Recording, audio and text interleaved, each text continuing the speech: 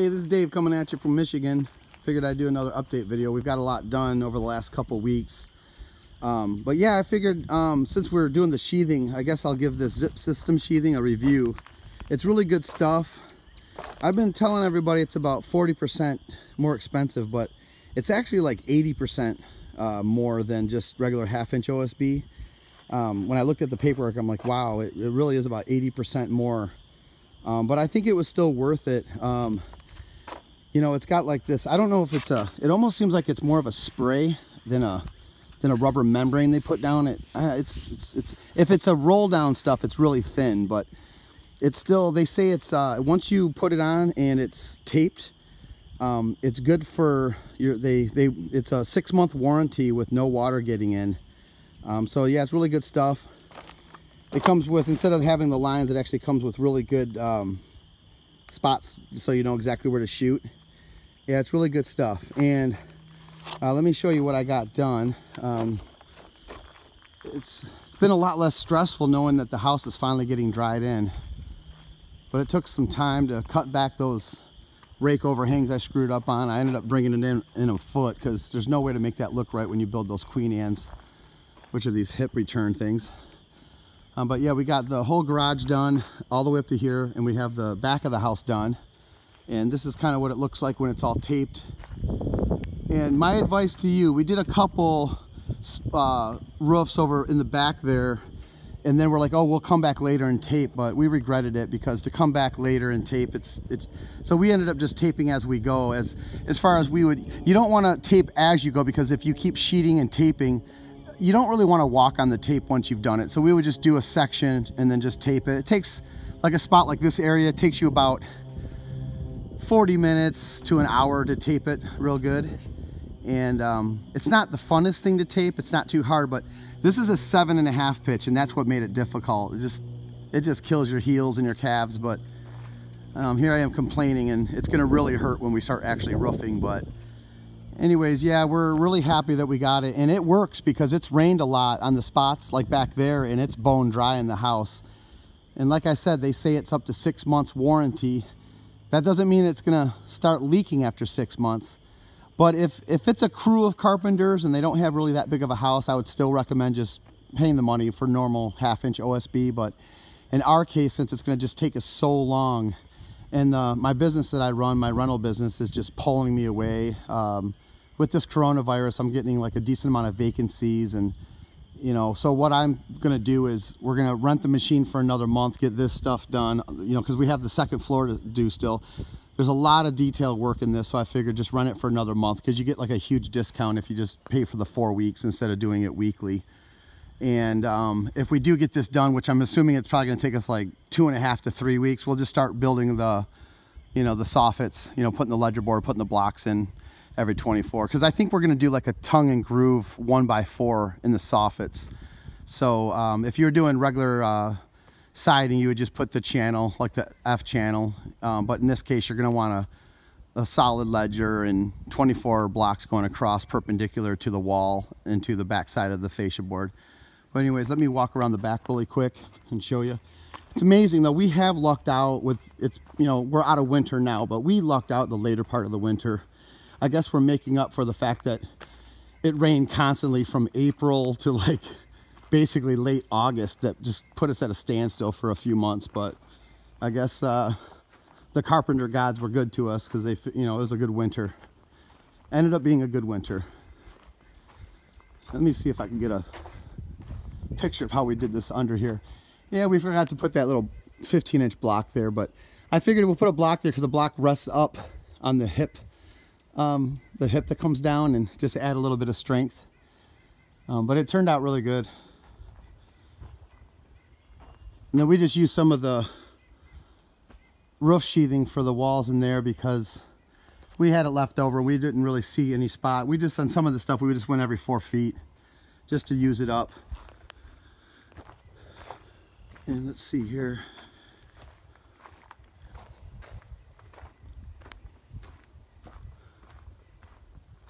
This was pretty funky right here, the way that this girder truss came in here.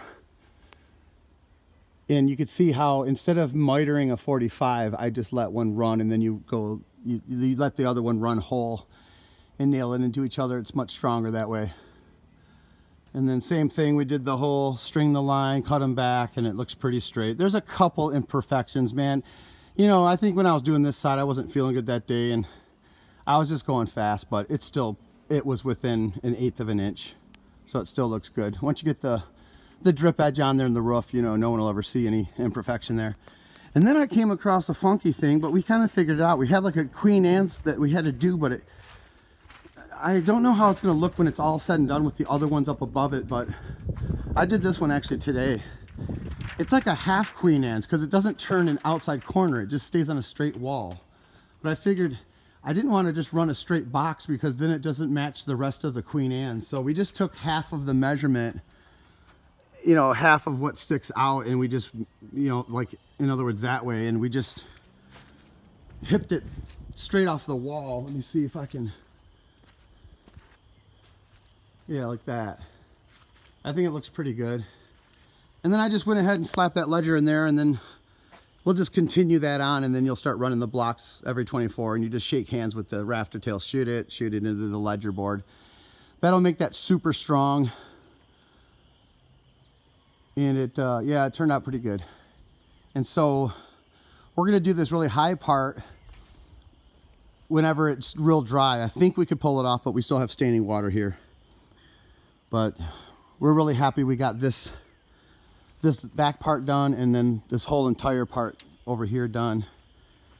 And I don't even know how long it took us. It really doesn't matter how long it takes when you're just doing it. You just get it done. I don't know if the sun's gonna blind. I wish I could show you the top part, but if I go over there, it'll just be sun right in the camera, and I don't think that'll look good. It'll blind us all. But yeah, that's pretty much it. And then we're planning, like I said, to just finish up the rest in the next 4 weeks. I'm sure the rental place will just love the fact I'm stopping in there tomorrow morning to let them know I'm just going to rent it for another month. With the basket, it's just a no-brainer. You can just go anywhere you want. I mean, look at all this rough terrain. You'd have to walk ladders and set picks up all through here. And I think for however much money the lift is costing me, I'm saving double that with the time, labor. It takes a lot of the danger out of it, injuries, all that good stuff. And what else? Yeah, but the zip system, like I said, it's pretty much, I mean, it's not double, but it's every bit of 80% more. And I would just recommend it to people that are in the same situation I am, people that are like do-it-yourselfers, that you don't know how long, you know, maybe you're doing stuff, other things, like I have to get pulled off of the job for about a month or two to do my other stuff. But if it's someone like me, I would recommend just paying the extra money. That way, once it's taped, it's pretty much roofed. It's not gonna leak. And then another good idea that I think I'm gonna do is, when I come back from doing all my fun stuff on my other business, I will, so that'll be a month that I give it back to the guys, the machine. And then basically, when I go to roof this, I think I'm gonna re-rent it and then just do all the drip edge around, all the weather shield from the basket, shingle up, you know, 5 or 6 shingles high, set jacks, set the boards, all the way around the whole house. And then get rid of the machine, and then that way you can just put one ladder in an easy spot to get up on the roof, and then basically just roof the whole entire rest of the house. And of course, with the shingles, I'm having rooftop delivery. I'll probably leave like 15 square down on the ground just because we'll have the lift doing the lower parts, but a majority of it will still be rooftop delivered. And then I guess the sequence with me, because since it is going to take me so long to do this house, get the roof done, put the windows in, and then just start doing the siding. Because if I started doing anything on the inside of the house, doing like the flat work in the basement or wiring or anything, you know how this weather shield is going to look in another year. So I figured the next step will be roof, windows, and doors, and then start doing the siding right away. Get the whole house buttoned in before I do any work at all on the inside. That's probably the best way to do it. Feel free to comment on these videos if anybody sees it, to, you know, comment if there's anything that I'm missing or that I should do better, because I'm all about constructive criticism wherever I can get it, because that means I'm learning something, and I'm hoping I'm teaching other people too at the same time. But anyways, let's go over to the front here again. Hopefully this video is turning out okay because the sun's kind of glaring, but you know, my father-in-law, my nephew Luke, they've been helping out a lot because they're like the ground guys while me and my son Justin are up in the lift, and they're doing all the cuts. And a lot of times we can throw and go the full sheets and then just have measurements that I shout down to them on a storyboard, and they just cut them, and then we bring the lift back down, throw up like 3 or 4 sheets at a time, and then put in the cut pieces. And it's been going pretty quick. But anyways, and then we have loose ends. Like my father-in-law was working on this Tyvek today, and then like I said, we're gonna have a lot of work inside here around those windows. Even those little dormers, I think I might actually shrink those to like a 6-inch, and that's so small. I don't know if I should do little queen ands on each side because then there's going to be this weird space between it, or just do a full eyebrow across, or just box those out. I'm not really sure how I'm going to do that yet. But yeah, this is pretty much going to be the next spot. Once we get some sheeting up there, we can take these X braces off these posts, and we still have to build the overhangs up here, sheet this, Tyvek that before we start sheeting. And the lift, that's the beauty of it. It'll just boom us all the way up diagonally, right up there, all the way to the top, and we can just work out of the basket right through there. So it's been working out great. But anyways, that's the update, and hopefully I'll bring some more videos. I just didn't want to keep doing videos like, oh, we installed this 2x6 today. Oh, we put 5 sheets of this up. You know, every day making a video, and I've been busy, and you know, with the whole coronavirus thing going on, you know, we've just been trying to stay away from everybody, and I just figured I'll just keep working. And you know, it's kind of safe out here because it's 10 acres of woods, and it's just like us 4 working, and you know, hopefully this thing passes pretty soon because I know a lot of people are suffering. But anyways, this is Dave from Michigan signing off.